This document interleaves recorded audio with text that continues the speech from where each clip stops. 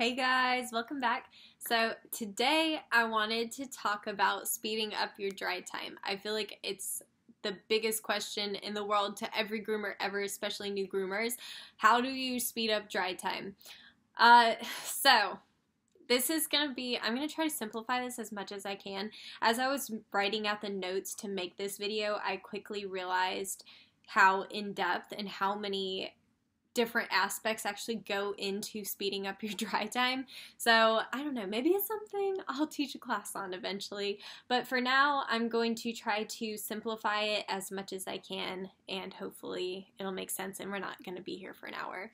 Let's hope. I hope I didn't just jinx myself, but alright, let's get started. So when you're thinking about drying, the most important thing is actually your bath. It actually starts before you even get to the drying. So what this comes down to is the products that you're using. Are you getting the dog really clean? Are you spending that extra time on that de-shed to make sure that coat is really, really clean?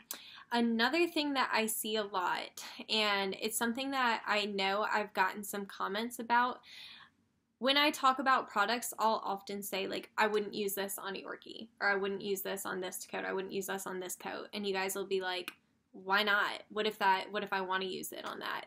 This is actually why.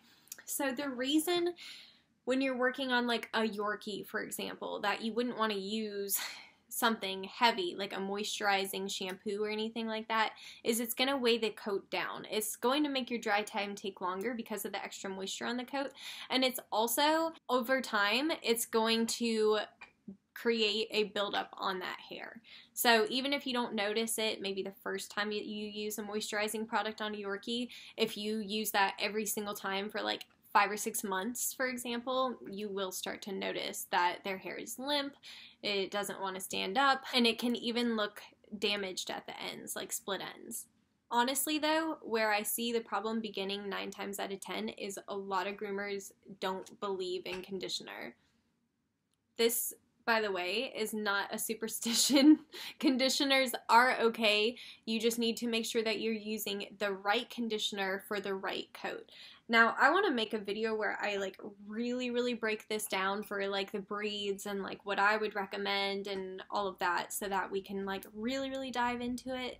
But just rule of thumb for your like Nordic breeds, anything that needs a de-shed, anything like that, you want to use more of a moisturizing conditioner. And then for like your Yorkies, Maltese, Shih Tzus, anything like that, you want to go for more of like a volumizing conditioner. It's also really nice how a lot of the companies have their products laid out and it'll say like, you know, for drop coat or whatever, so you can just look at what the bottle says and use it on the appropriate coat if you're not sure. So for example, there was one day that I used the iGroom banana shampoo, and I said I like to use it on all my de-sheds. I don't use it anymore, by the way, so don't go like ordering it thinking it's my favorite, because it's not.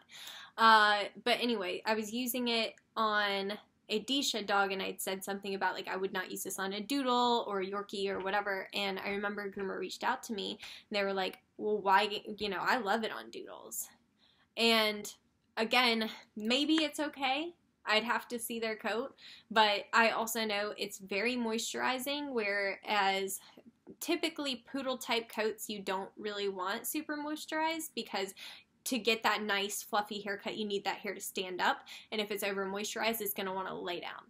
That's why on a Nordic breed, where you do want that coat to lay down and nice and smooth after that de-shed, that's why you want something more moisturizing, because it'll lay that coat down. So it's really important to make sure, first of all, before anything else, that you are using the right shampoo and conditioner and leave-ins on your dogs. You're not over moisturizing and you're not under moisturizing. So really quick to talk about, like, okay, this is the #1 mistake I see groomers making. So you get that Yorkie in and it's a grease ball, right? And you're like, oh, Dawn, right? Pull out the Dawn.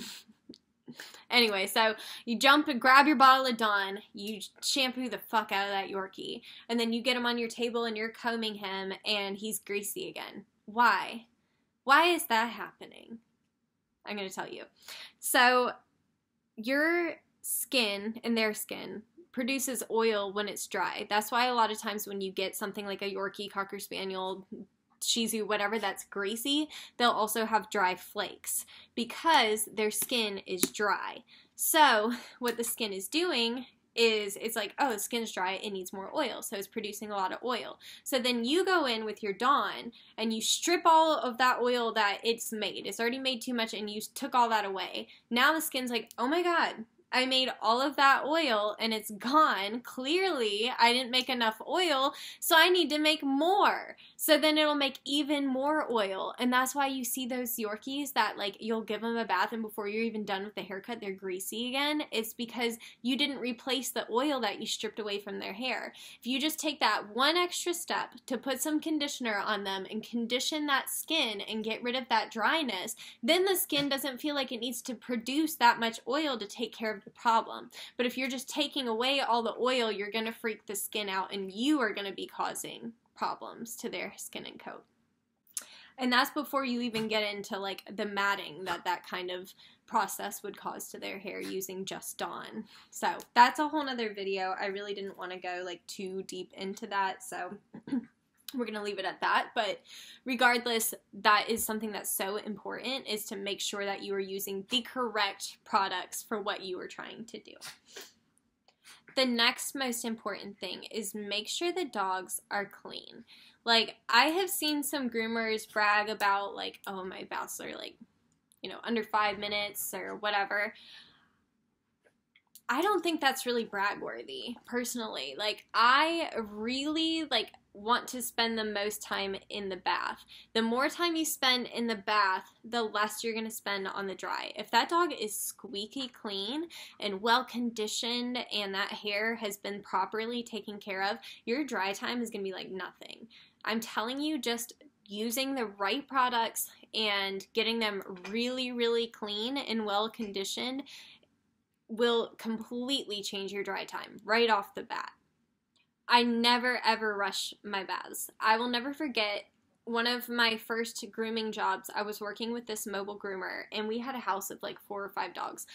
And I was bathing one and she literally jumped in. I had like been bathing him for a second and she jumped in with the second dog to like, like threw him out onto the table and started drying him. I'm like, that dog is not clean. There's no way in the 2 minutes that you just spent cleaning that dog that it is clean. So, and then it's just ridiculous because you spend so much time drying it because you didn't actually get it clean. Part of the reason your dogs don't want to dry is because you didn't get all the oil out. So, don't rush your baths. I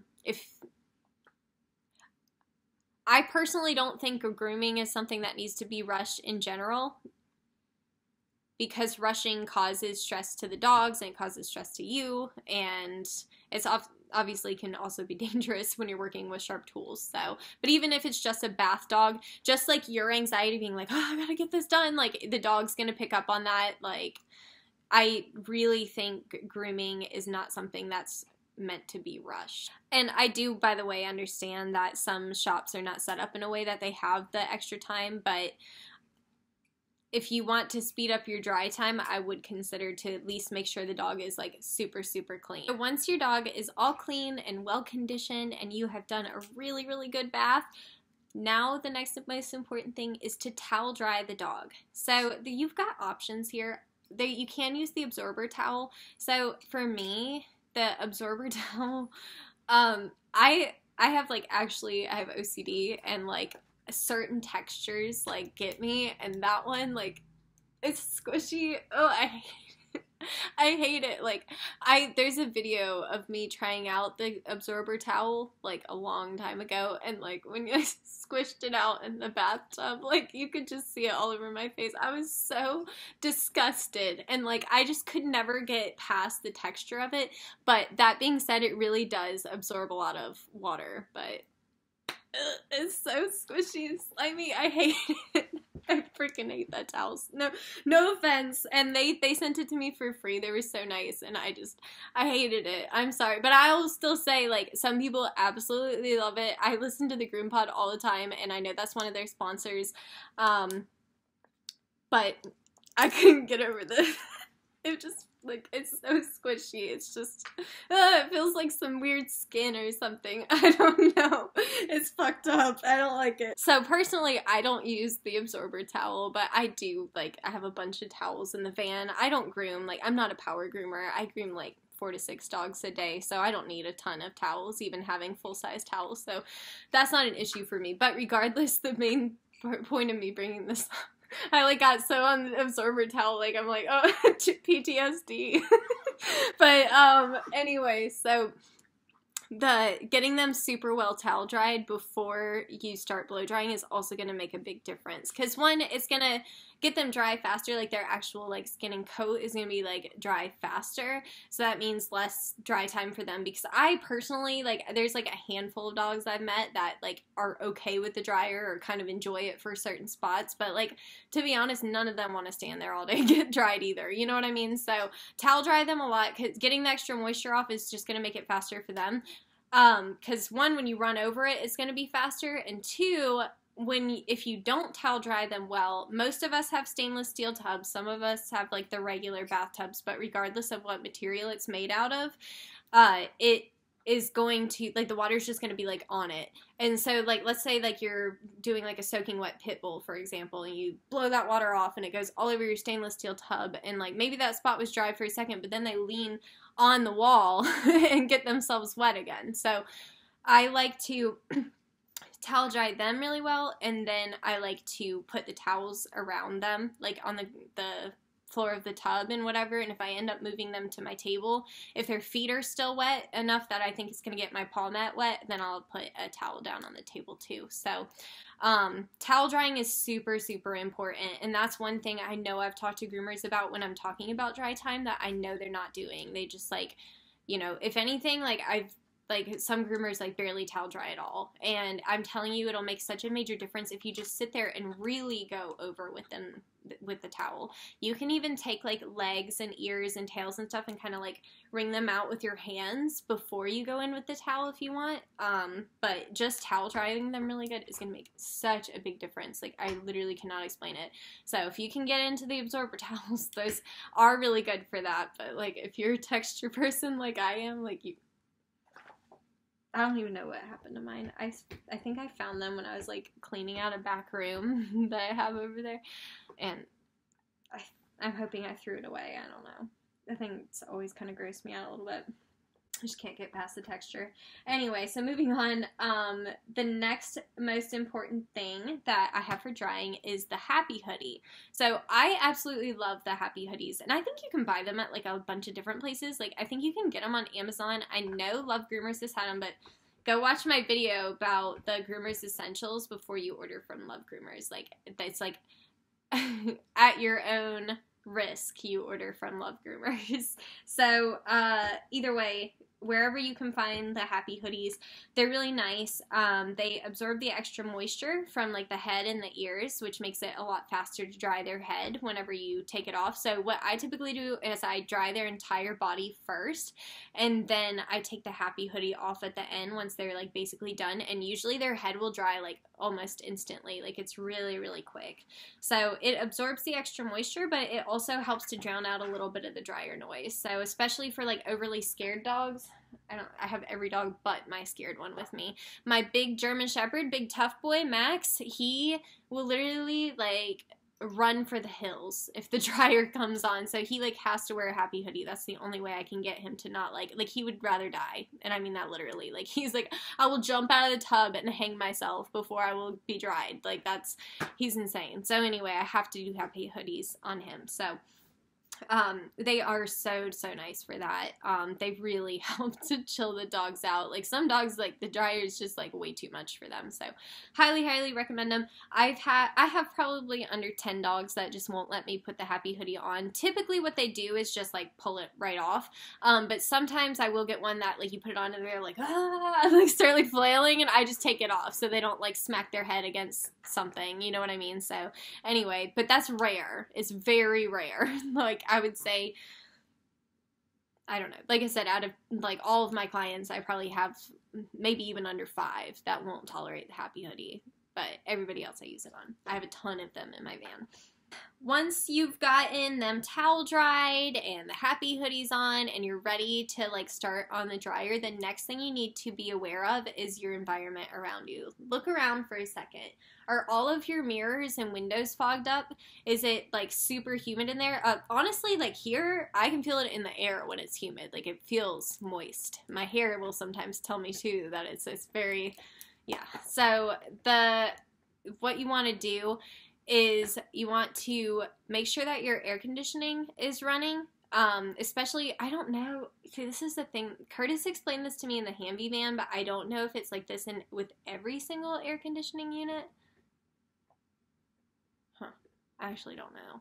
Well, okay, so let me tell you how the Hamby one works. So what it does is the Hamby air conditioning actually pulls moisture out of the van, and it will, like, it actually will, like, put it outside. Like, there's, like, a little tube. I'm so good at explaining these things. There's, like, a little tube that, like, goes out from behind the air conditioning, and sometimes it will leave, like, a little puddle in and, like, sometimes a big puddle in your client's driveway. Just depends. Like, during the summer, I usually will notice more of a puddle left behind than in the winter. But yeah, it takes out the extra moisture in the air, and what I'll do is, like, I'll turn it up, even if it makes me a little bit cold. The nice thing about the Hamby dryer is there's, like, 4 vents, and you can close the 2 that are, like, blasting directly on you and have the other ones opening, and it'll just help to cycle out some of that moisture, because if it's super moist in the air, it's just, the dog's not gonna get dry. It's like if you were trying to blow dry your hair while somebody was in the shower. You know what I mean? Like, it's just not going to work. So make sure that it's not super humid. And I am in South Carolina, so it doesn't get, like, overly cold here, but I leave my AC on year round. It's just during the winter I turn it on low and, like, down to, like, a lower setting. It's always kind of going, so it's always, like, pulling the humidity out, because even during the winter it gets, like, humid here, so. Okay, so once you've done all that, you've towel dried the dog, he's got his happy hoodie on, you've got your AC going, you're ready to pick up your dryer and go. So now the things that you need to think about are, what angles are you holding your dryer at? It's not all about just, like, having the most powerful dryer in the world and just, like, blasting them from across the room. Like, sometimes it's about, like, how close are you to the coat. A short to medium length coat, you can usually get a little bit closer to the coat when you're drying than you can on a longer coat. And on a longer coat especially, you don't want, like, the super powerful dryer to blow the hair and tangle it around itself. You need something that is a little bit slower, that's just going to slowly stretch that hair out for you. So, like I said, the angles are really important. Come here, volunteer. Thank you. Isn't it so handy? This is why you have to have a bunch of dogs. So, when I'm blow drying a dog like Stevie, I'm going to angle, so my dryer would be down, kind of going almost parallel to her coat. I would be kind of, like, going down. It's really hard to do. I should have planned ahead. But so you want to make sure that you're kind of blowing down. You don't want to, I mean, I guess you could, I wouldn't blow directly at, because also when you blow directly at, you've got to think the air is going to bounce off and go up towards her head. And when I'm drying a dog, I typically don't want it to blow up towards their head unless I'm doing something very specific. So generally I'm going to try to blow it down away from their head, because they're going to react less to that. So it's not so much like chasing them around the tub with the dryer. Another important thing, I think I'm done with you. Thank you. Say hi and bye to Stevie. So another thing to think about is you want to slow down. Like, I see a lot of groomers doing the, like, you know, like the really fast thing. And, like, first of all, it's really not good for your, like, your wrists and arms and all that. Any repetitive moments, that's how you get carpal tunnel and tendonitis and all those things. So you want to be aware for the sake of that. That's Luna. I was going to say, is that Max? Look at her here. Like I said, just slow down, because like I said, that fast motion is not good on your wrist, and it really is not getting your dog dry any faster, and it's also, like, a lot more stressful for the dog, because they can't really predict where the dryer is going to be next. When you move slow and steady, it's going to dry in, like, a perfect kind of straight line. it makes it a lot easier for me anyway to make sure that everything's actually dry. Whereas if you're doing like quick all over the body, you're more likely to accidentally leave a wet spot. So I like to pick my starting point, you know, whether it be like on their back, like by their shoulder blades, or by a back foot, or whatever, depending on the dog. And I move slow and steady all across the body, especially on any of my haircut dogs. Poodles and doodles, anything curly coated, it's even more important to really take that time and just slowly go over them. Because if you're just kind of whipping all over the place, that hair is going to end up being a lot curlier. It's kind of picture it like you're doing a blowout on a human. Like, do you go to the salon and they just like blast all over your head? They may do it for a second to kind of get it started, but then they go in and like fine detail.